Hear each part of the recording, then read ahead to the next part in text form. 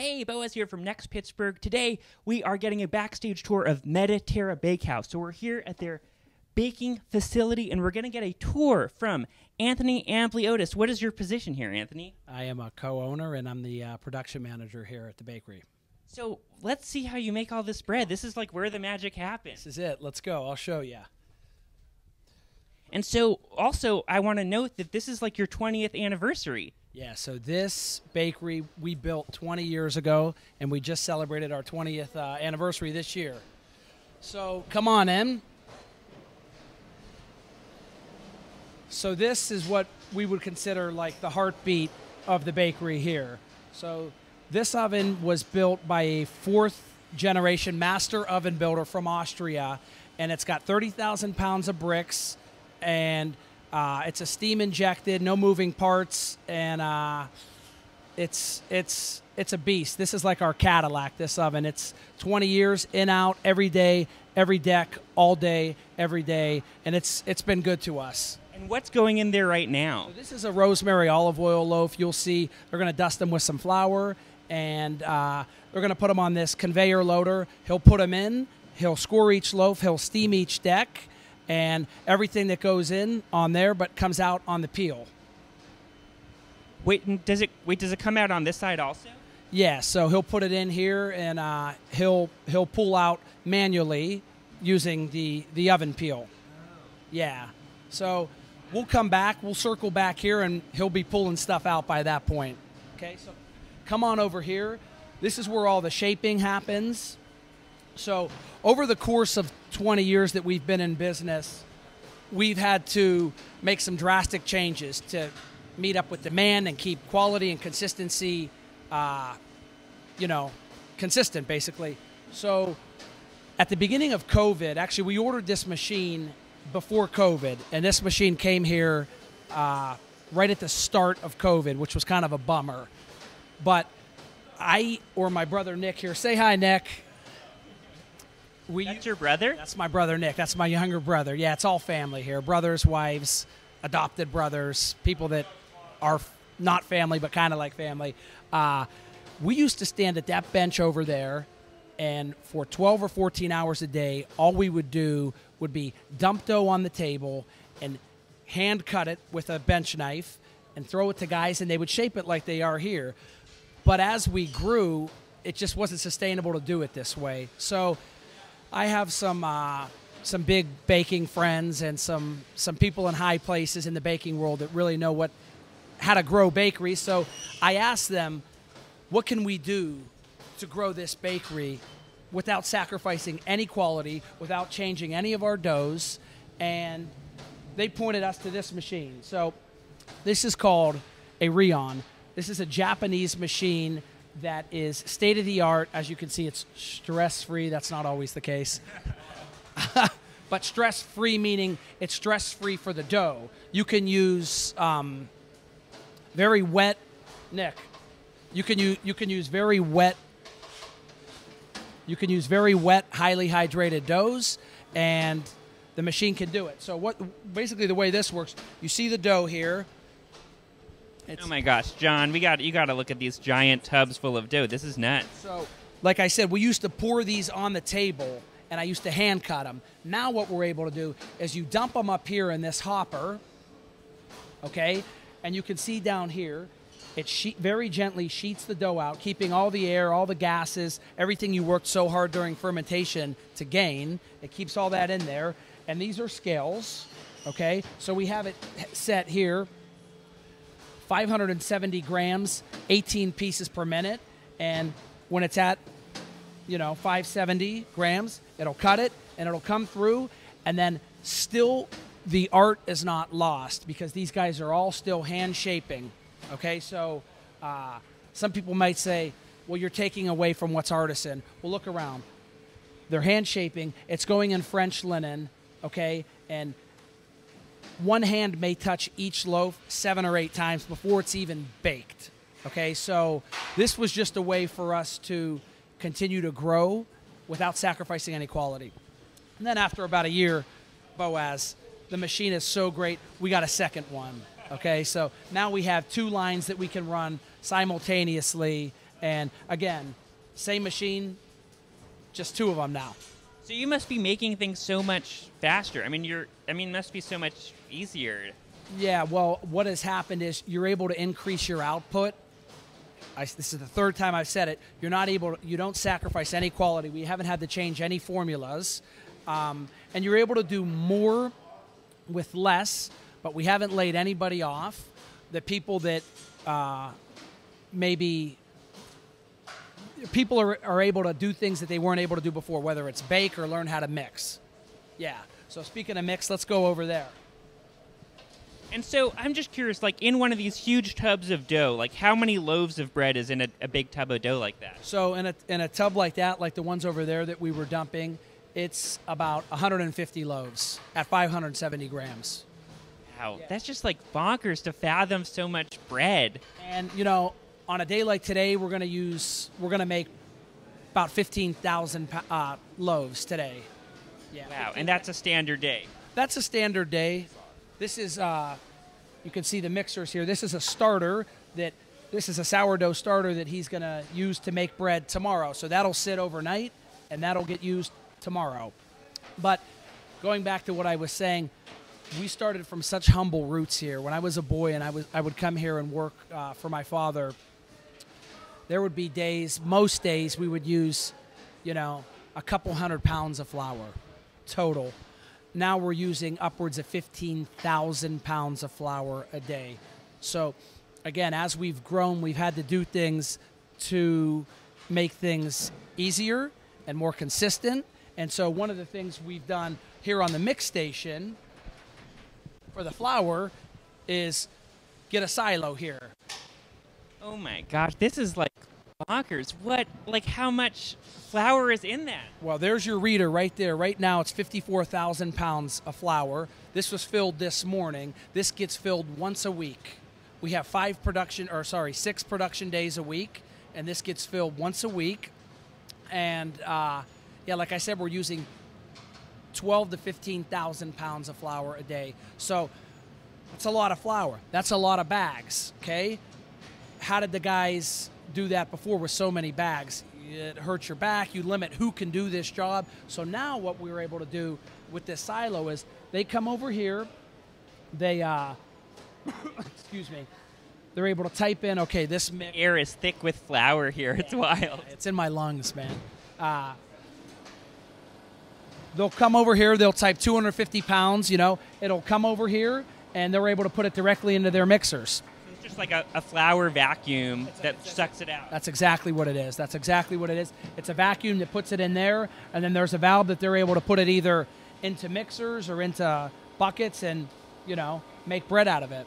So here on the mix station is where really all the science behind baking happens. This is probably the most important step. Every step's important, but precision and accuracy, pH levels for your sourdoughs. This is where all the science happens. Okay, so like I said earlier, they're mixing starters. We use 6 different type of starters, 4 of them being sourdough, that basically power our bread for the following day.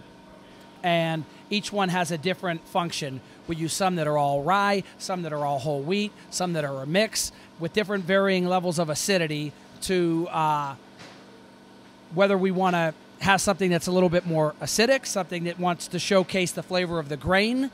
We're able to do that from the toolbox we create here.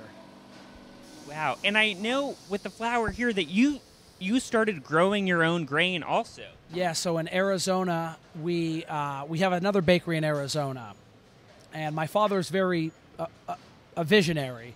About 10 years ago, he said, I would like to organically grow grains of our own, okay, that we can mill in-house, okay, so that we can control the entire process from seed to loaf, okay, from farming, milling, and baking. It's all done under the Mediterra name. So with that, we're able to control everything, make sure things are not chemically sprayed or grown in the right conditions, grown with the right specs that we want.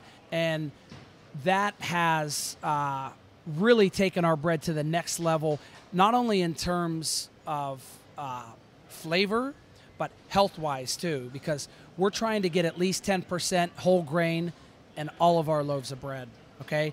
And that's our goal within the next 5 years, is for every single loaf, not just to have whole grain, because whole grain's great, but fresh, milled, organically grown whole grain, that's the kicker. And come on, I'll show you that. So about a year and a half ago, as we've grown... this looks good. What are we passing right now? This is focaccia here.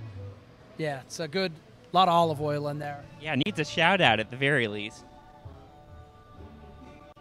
Oh wow, this is like we're in a forest of racks. Okay, so they're doing some cleaning here. I don't know why they have my mill covered, but this is a stone mill here that is handmade in Vermont. And with this mill, we're able to take this grain. Okay. And is this the grain that you're growing in Arizona? This is the grain we're growing. So this grain here is called Bluebeard Durham. Okay. This is a very special grain. We actually grow about 6 different varietals. Okay. This is Bluebeard Durham. You got to see this one because it's really, really cool. Oh my gosh, this one looks so different than the other one. This is called purple barley. This is native of Tibet. Okay. And the flavor profile of this is crazy. We just got this in, so we're experimenting, and we're going to do a lot of cool things with this via bread and certain things at the cafe also. So as we mill, you take the whole grain, and we're not sifting anything out, okay? We're using the whole grain. And so the coolest thing is if you do it right, you go from that to that, and you're not losing any nutritional value. It's all there. It's 100% whole wheat, whole grain, and this is the healthiest way to eat bread. This is the right way to eat bread, in our opinion. Yeah, a little different than Wonder Bread, maybe. Yeah, most of our bread has 3 ingredients: flour, water, salt. And so now you have to somehow figure out a way to harvest your own salt. You have to buy a boat, go out to the ocean, be maybe we're already on that. I don't know. Remember I said my dad's the visionary, and we're from his family's from Greece, so maybe you're onto something there. So call up some cousins, Greek cousins. Yeah. So then as we've continued to grow, okay, as I said, we needed a piece of equipment to make the dividing and shaping part of the production a little bit, facilitated a little bit. The oven part's the next thing. So come on over here. I talked to those same buddies I said earlier and said, what's the best oven in the world I can get for making artisan bread and, again, quality higher than what we're doing now? And we got this oven. This is a corn file. It's made in the Czech Republic, and there's only about 10 of these in the United States right now. It's a thermal oil oven, meaning it's powered by hot oil, okay? I didn't even know that was a thing. Well, it's a new thing. That's why I said there's only a few of them in the United States. And what that does for you, bread likes a very consistent bake. It doesn't like temperatures going up and down, up and down. And with this, you get that because oil is such a great conductor of heat. So it bakes the same from front to back, side to side, and it makes baking a little easier. So now you can have anybody do it. You don't have to be some big, burly, strong man to bake. We have, petite girls from Mexico that bake here now because you can do that with this oven. So that's what this oven has allowed us to do. And what bread are we seeing coming in and out right now? This right here, John, this is Panabello. So this is like our rustic Italian bread. And you can see by looking at before on the other ovens, you'd be able to tell who baked, okay? Because some guys baked, maybe not rightfully so, but some guys baked a little darker. Some guys baked a little lighter. Some guys didn't move as quick, so the colors were all over the map. Now you can see here, they're all the same. They're all the same. So what this has done for us, consistency-wise, has been amazing. It's been amazing. And then this is a traditional marble rye getting loaded into the oven right now. And working with your family, you know, we saw your brother, or talking to your dad, like, it feels like that must be cool, but it feels like it must have its challenges also. Well, yeah, it took a long time to really get where we're at today, for everybody to really settle into their position. I'm the second of the brothers, so my older brother was here first, okay? And he has a niche nobody can do, okay? But I think I do, and I think my younger brother Nick does, and I think my sister Nicole does. It just took a long time to kind of settle into our roles. I don't know if I should say this or not, but there were times me and my brother basically fist fought on the production floor, okay? Because I knew I was better at doing that job than he was. And like I said, there's jobs that he does that I wouldn't even dream of doing because I know he's so good at it.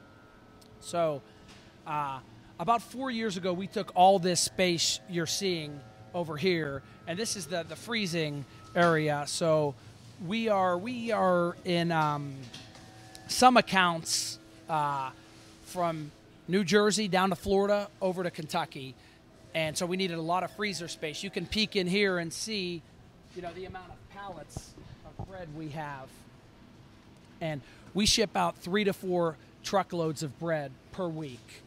So this is constantly turning over 3 or 4 times a week. And this is where the packing's done. And how far is the farthest of your bread going? Well, we have a bakery here and a bakery in Arizona, but from here I would say South Florida. Yeah. South Florida.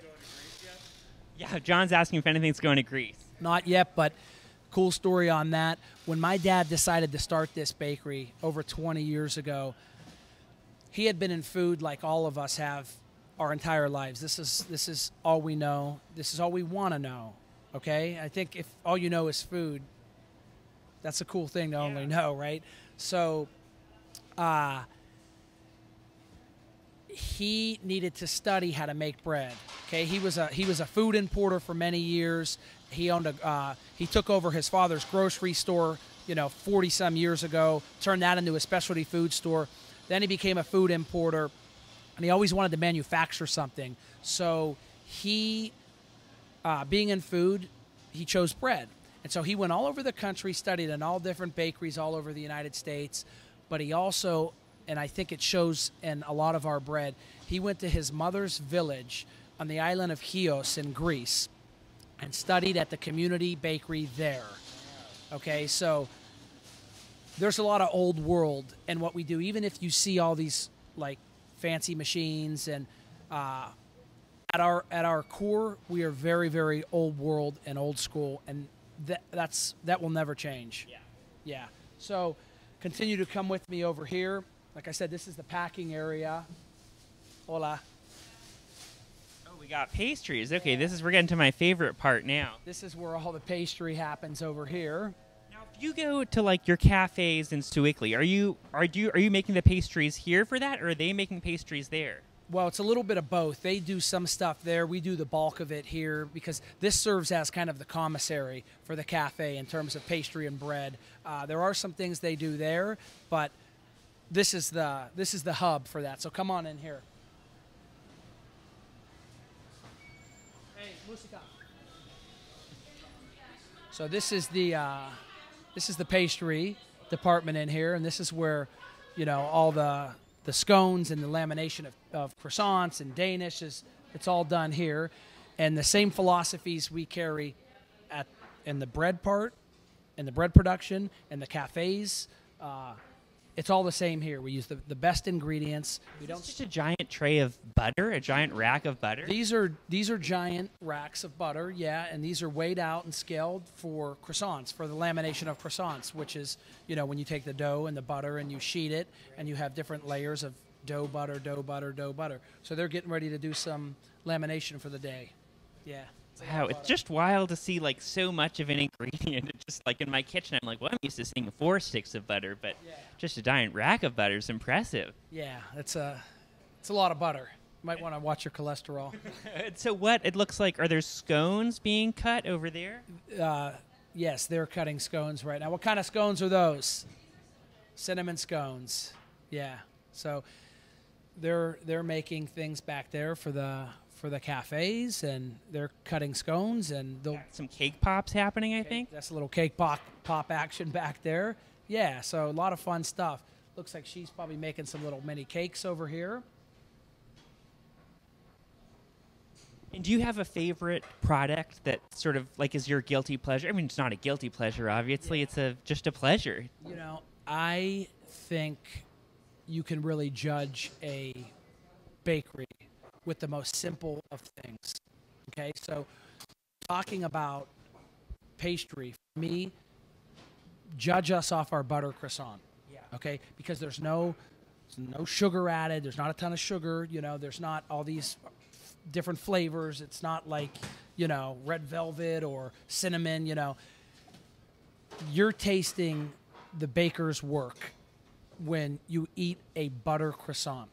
So you're tasting the fermentation of the dough. You're tasting the skill of the laminator by the texture and the mouthfeel and how light and airy it is. So for me, I would say the butter croissant. Now, when we're talking bread, I would say our red Fife Levain bread is probably what I would say judge us off that, okay? Because that has the highest proportion of the fresh milled grain. Like I said, we're growing, we're milling it. It gets used the same day it's milled. That's why the mill wasn't going, because the mixers mill overnight, okay? And they use that grain that day. We only mill what we need because using it fresh is kind of key here. That bread's naturally fermented. It's got a high hydration. So butter croissant, red Fife Levain for me. That's it. But if you want to get crazy, I think the cruffins are really good too. Yeah, totally. So come on.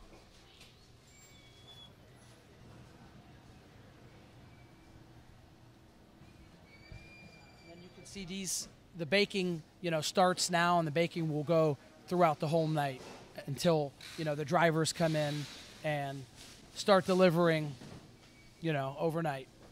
Wow. So is someone here 24 hours a day doing something?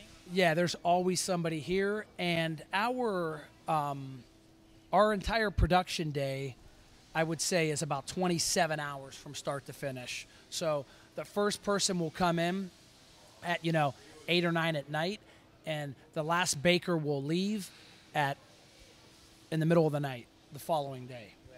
Yeah, so it's a long day, but we do things the right way, and we don't cut it. We don't take any shortcuts. That's what we try to do to make things special. Totally. Gosh, well, Anthony, thank you so much for this tour. Do we have one more stop? Well, this is just the packing department here, and you know, this is where you can see, you know, the slicing takes place and packaging happens. But yeah, that's about the end of our tour. Gosh, well, thank you so much. Congrats on your 20th anniversary. And I know you started here with 4,000 square feet. Now you're up to 40,000. That's right, yeah. So I'm excited to visit another 20 years to see your 400,000 square foot kitchen and see like what other, you know, crazy baking technology they've invented. But thank you so much. And now, hopefully, every time, whenever someone enjoys some Mediterra bread or pastry, they'll think back to this incredible facility where you're making it happen. Thank you, Boaz. Appreciate it. Thanks. Thank you, Pittsburgh, for 20 years. Without you guys, couldn't happen.